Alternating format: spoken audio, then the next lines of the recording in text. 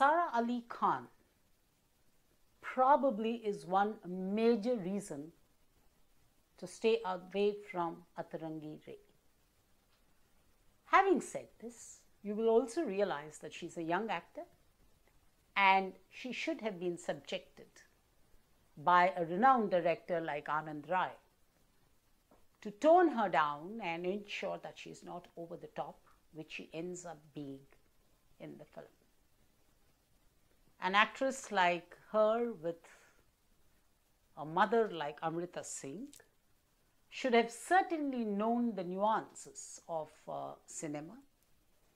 And even 30 years ago, I don't think Amrita would have gone over the top in a film of this kind. Yes, she's central to the film.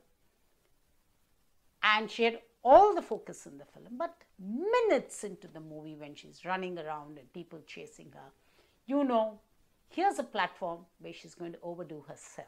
And that expectation or that assessment comes true through the next 1 hour and 40 odd minutes, a short film, Atrangi Re, out on an OTT platform.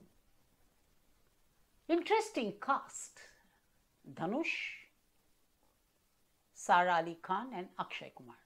The film revolves only around the three of them. There is, of course, extremely talented Seema, Biswas coming in for a very minuscule role, and less said the better.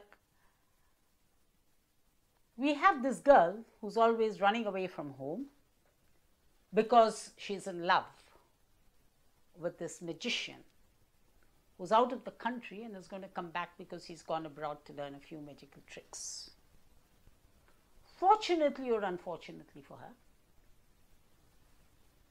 there's a change of events or a march of events that lead to her family, a feudal gang in Uttar Pradesh. They manage to kidnap a medical student, Dhanush, and forcefully get them married. But as I told you, she's already in love and she's eloped multiple times before, and therefore the family thinks the best way to cut her down or get her off their checklist is to get her married, and so Dhanush becomes the victim.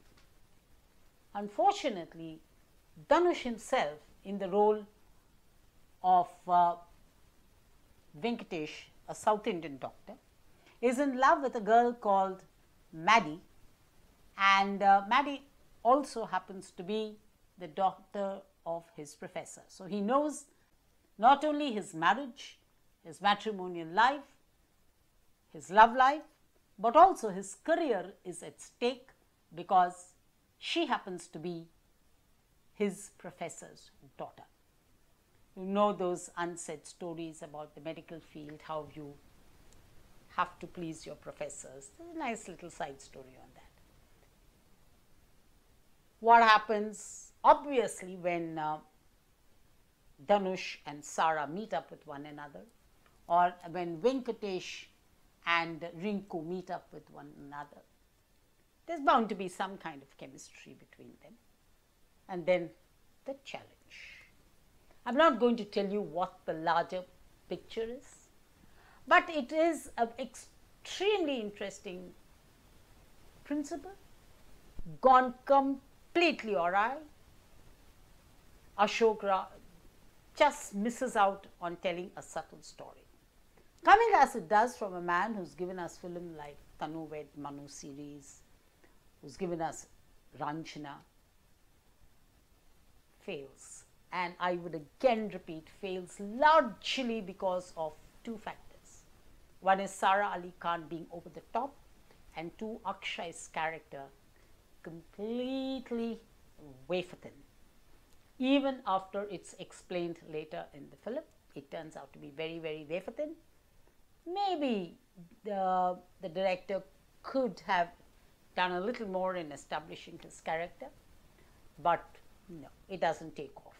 The one takeaway from the film is that very endearing performance from Dhanush. He's not the stereotypical hero that you see in most films, but he lends this film his all. This is his second outing with the director. Ranchana was earlier. Even there, he was with Abhay Deol and stood his own in that movie and did a very good job. In fact, even in Shamitab, I think he was one takeaway factor in the film. So he is good talent. He's done his job well. But that does not save this disaster called Atrangi Re.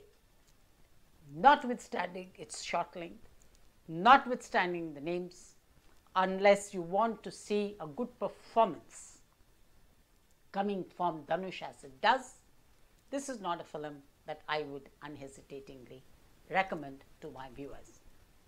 Before I sign off, acknowledgements to Dattu and Abhinav. Stay safe, have a nice day, and yes, a very safe, happy, healthy 2022. Good day.